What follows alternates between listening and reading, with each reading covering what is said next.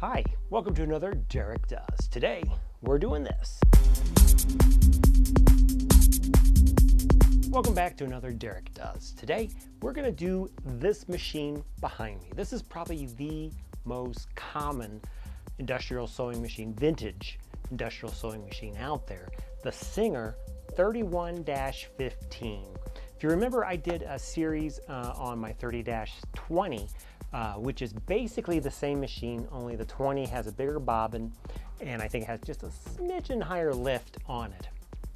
This is called the Taylor machine because basically this machine was in every tailor seamstress shop across America and probably the world, really. These machines, they made millions of them. This particular machine is from 1938, and it is on its original table and its original legs, which I'll show you coming up. It's a really cool machine. It's a machine that I couldn't really pass up just because I have a soft spot for the 31 series. So this is the 31-15. I've had quite a few of these over the years, and then eventually I upgraded to my 31-20 that I originally had a 31-15. So I'm going to show you the machine. I picked this machine up. It was a local machine, and it had been sitting for decades in a garage. And I cleaned it up, oiled it up, got it looking pretty good. I haven't done the legs yet, but just to show you, the machine had been sitting forever. But after a good oiling and cleaning, I did get it to work. It has the original SLF 2 lamp with it. The only thing it was missing was the thread stand, and I do have thread stands that I can put on this, just that I have over the years. So I'm just going to have the thread. You're going to see it. The thread, the spool's going to be off to the side just to give it a little bit of height. So it's not actually on the table, but you'll see as it sews and that sort of thing. So we're going to take a look at the machine. I'm going to show you the table. I'm going to show you the motor that's on it. Everything, as far as I know, is original 1938 to the machine. I apologize that it's in the garage, where I brought it to the house, put it in the garage to get it all cleaned up. I didn't get it downstairs to my sewing room yet.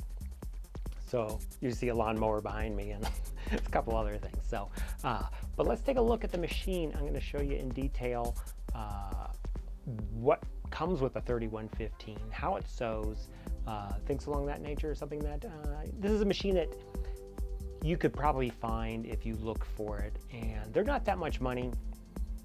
I've seen them from free. This one wasn't free.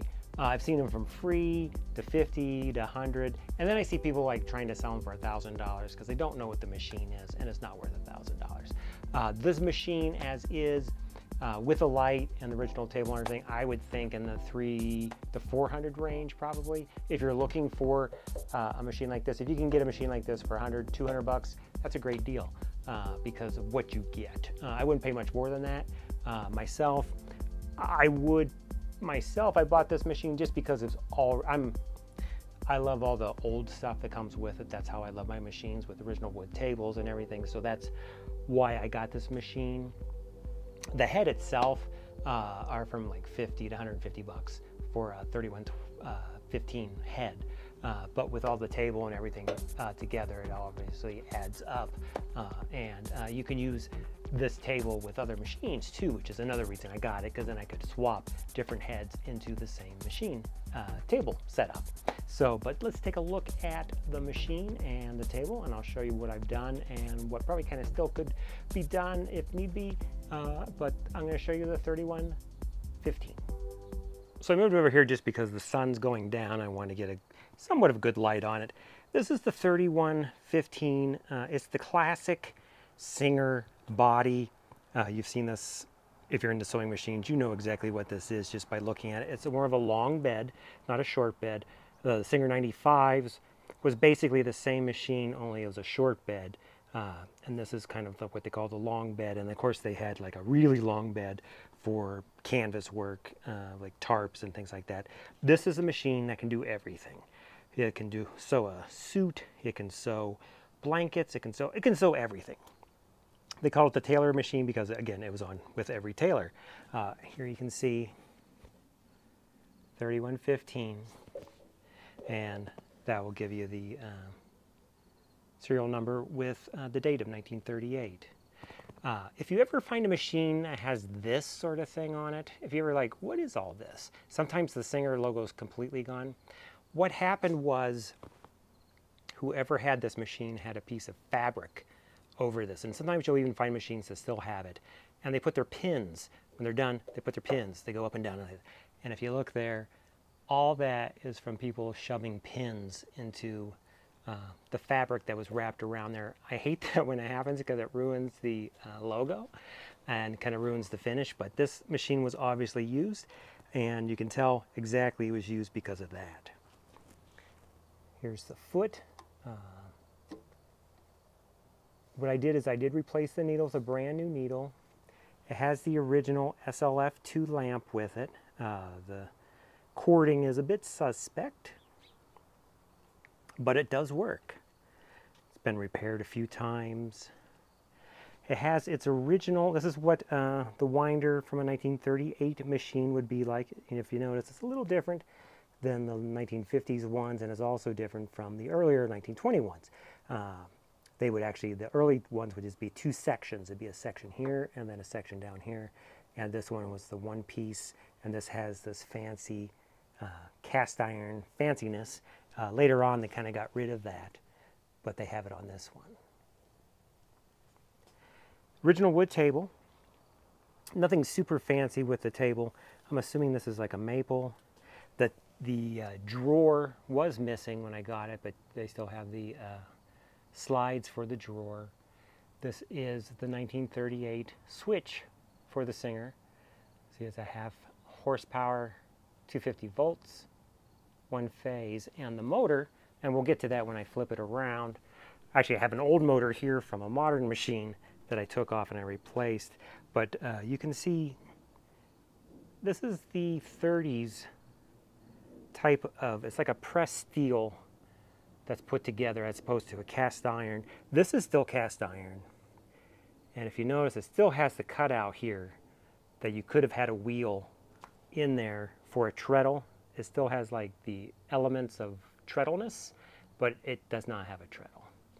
And then you have your oil pan there, and then the Singer motor. This is like their second generation motor, because the original motors they put in the 1920s were real ornate, and they had Singer written around the outside. I've had a few of those over the years. They're kind of cool, but again, I'm a little leery of using them. As you can see, the Singer had a gold filigree or something along the nature that they put on there, and then the foot. So you still have the element of the treadle foot, but it's not an actual treadle, it's an electric. This is your presser foot for your lifter.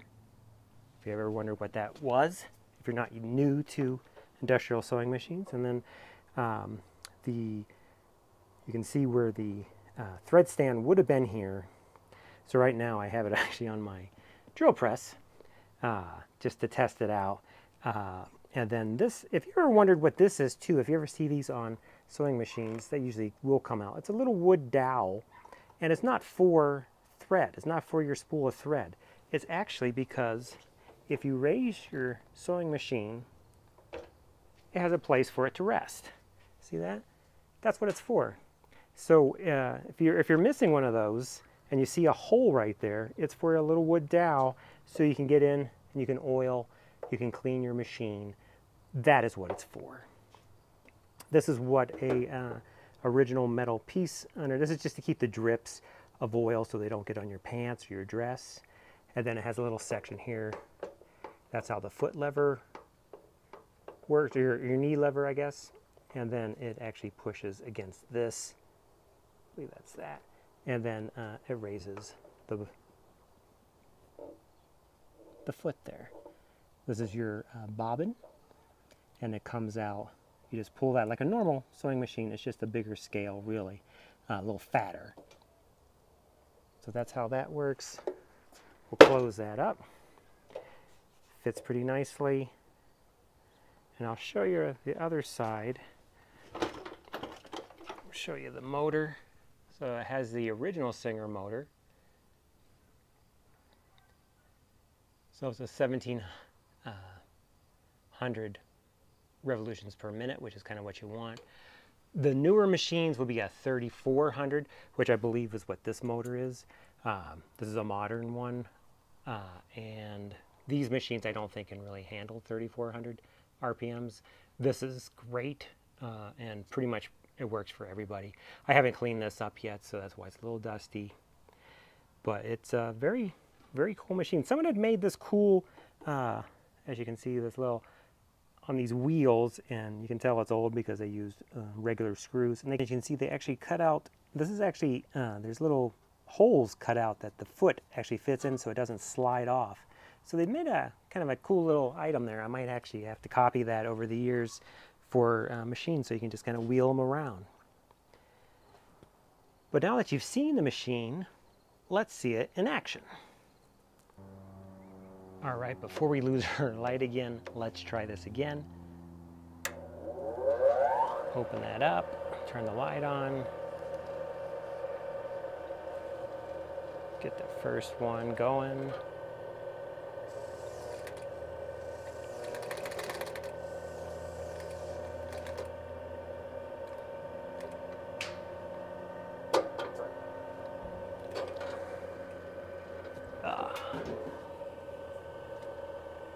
Well, my belt just broke. I did get it sewing, but because the belt just broke, because as I mentioned, it's an old belt, I did not replace the belt yet. There you can see, that's what happens with old machines. It's the original belt and it broke, but the machine does work. We just have to get a new belt for it. But for today, I'll just kind of show you, I can manually do it for you, and you can see it sewing. So it does sew. We'll just take that down to the end here. The belt just broke, so we will have to replace that belt. But let me show you how the machine is threaded up. So you can tell, obviously things happen. Especially with old machines. But basically, you have your choice depending how much tension you want. There's actually two holes here on this one and on this one. Right now I just have it running just through both, but you could run it through here to here to here, which would give you more tension. And then you have three here. I just ran it through two of them because I'm not going anything super crazy. It goes around your disc, and you can see this is how this one's set up. It comes over this little spring and then down this little device here, and then goes up through your thread there, and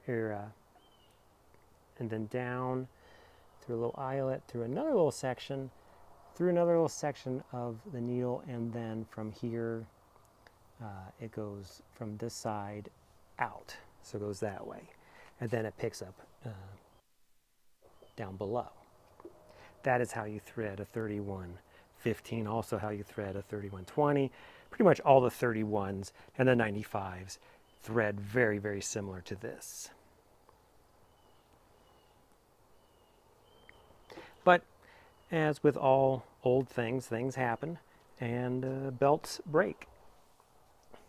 Just like this one. And you can see that just snapped right where that hole was, where the little staple was. But this at least gives you an idea of what a 3115. It's a very beautiful machine, and with a new belt, they sew brilliantly. I really like them. They can sew pretty much everything. I love this one because it's with the original legs, original motor, obviously original belt, probably. But we will replace that and we will get it working fine. And it's a cool machine, and I really like the original table. I wish I had the drawer with it, but I do have some extra drawers that will probably fit right in there and be good as new, about the same era of this one. Well, I hope you enjoyed this quick episode on the Singer 3115, the Taylor machine as it's known. Singer, a lot of machines had different names. There's like the 107W102, which is the Irish. This is the Taylor. Then there's a lot of the home machines. Was it the 201? Is the was it the farmer's wife or the seamstress? I don't know all the names. Again, they're not real names. That's just what people call them. But this is the 3115. It's kind of a long bed. It can sew everything for the most part. Do not be afraid to buy one of these, because you will be happy if you do buy one of these, because it just can do pretty much everything you want it to do. Everything's available for this machine. You can buy pretty much any part that breaks on it, because they made millions of them, and you can get any part. And of course, they copied after the war. The Japanese copied a lot of these, and then other places copied them too. So they're very easy to find parts that are pretty much interchangeable on the machine. That's the 3115 from Singer. This is a 1938.